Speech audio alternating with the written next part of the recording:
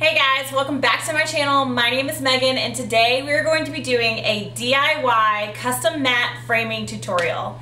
And little disclaimer here, this is not professional at all. This is definitely a DIY project, but came out really good. So if you're interested in that, keep watching. Quick little background story. So my husband and I got married last October at the Biltmore in Asheville, North Carolina. And we eloped. We didn't have any guests. So we didn't have like any favors or anything like that to like remember the day by. Besides photographs, we had wonderful photographers. They did a video of us. It was amazing. But our biggest keepsake item that we have right now, or like our main keepsake item, is this gorgeous picture. It's an illustration of the Biltmore, and we both love it. It's humongous.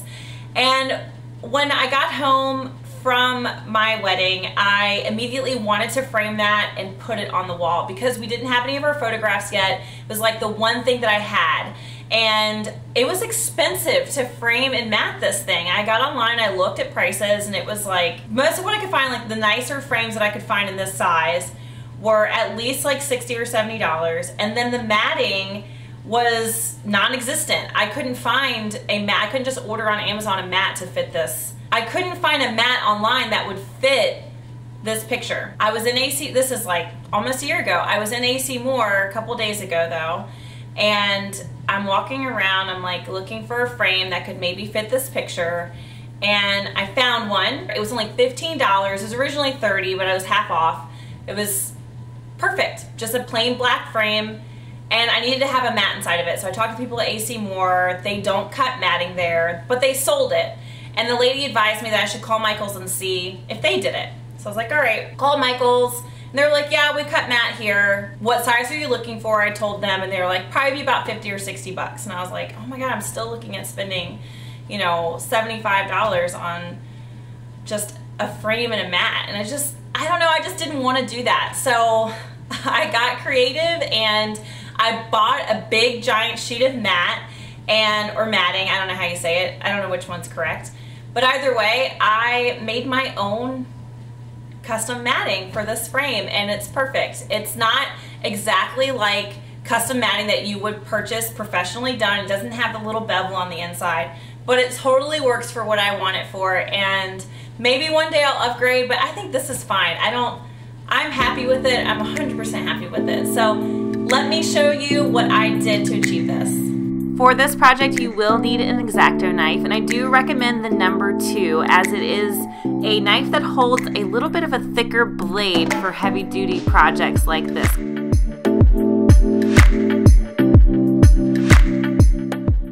Before I do anything, I like to just draw myself a little diagram. This sheet of paper represents the piece of mat that I bought, and the rectangle that I am drawing is the size of the matting that I need for my frame. So my frame is 36 by 24. I need to create another rectangle inside of here that represents what we are going to cut out of the middle so that my print fits behind it. And the size of my print is 29 by 20. So I need to create a space with those dimensions.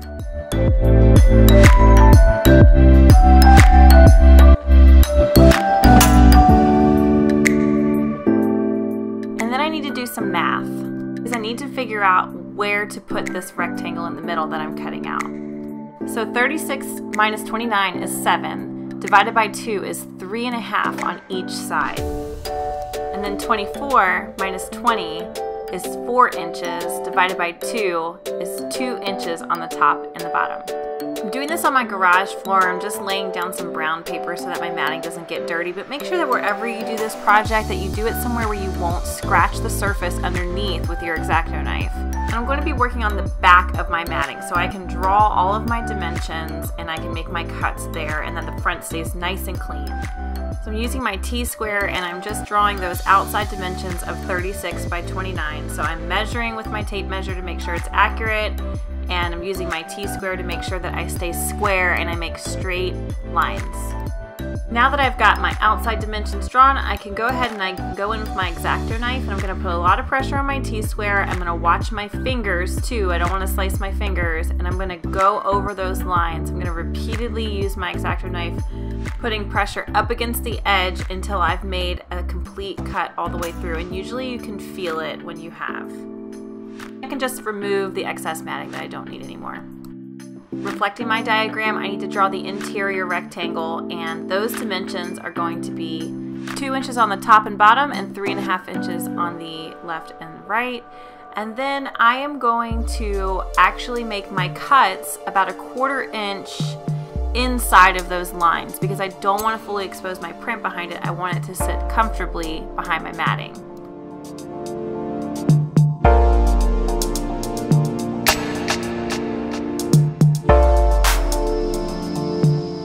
Once you've made all of your cuts, you can remove your centerpiece and you are left with your very own custom matting.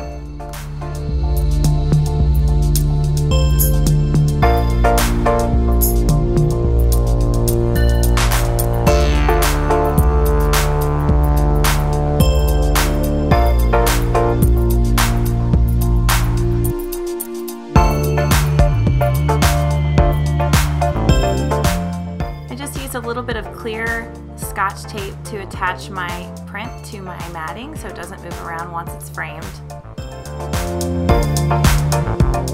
And here is my completed project. Thanks guys for watching. If you're not already subscribed, please make sure you hit the subscribe button and that you make sure that you are on for notifications so that you know each and every time I upload a new video with a new project.